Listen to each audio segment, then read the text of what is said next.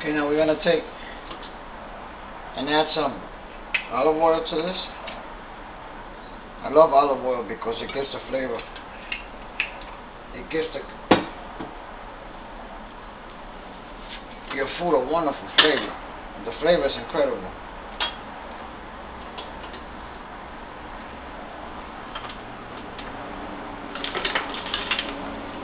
Get these wires out the way. I'm gonna take most of the sofrito and put it for the rice. I'm gonna save some for the beans. Pot is kind of hot. You don't want to burn that garlic because then you get a funny flavor and you don't want that flavor.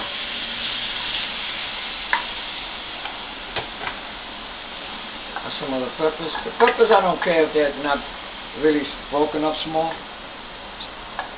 I don't like a lot of big pieces, but peppers they break up quickly. So this is your main sofrito, your main flavoring. Into this, I'm going to add ground pepper. I ground it fresh and I put it in on my mill, and I put it into this little fresh ground pepper.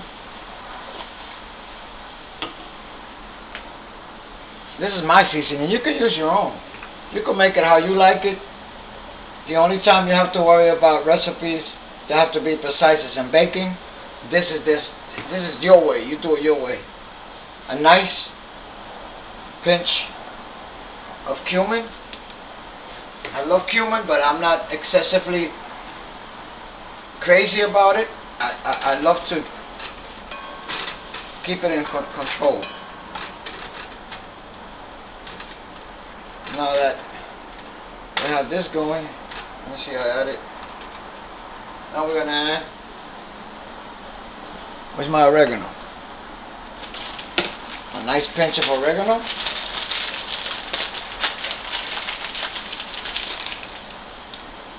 I like this Mexican oregano. It's very strong, very good. A nice pinch, that's it.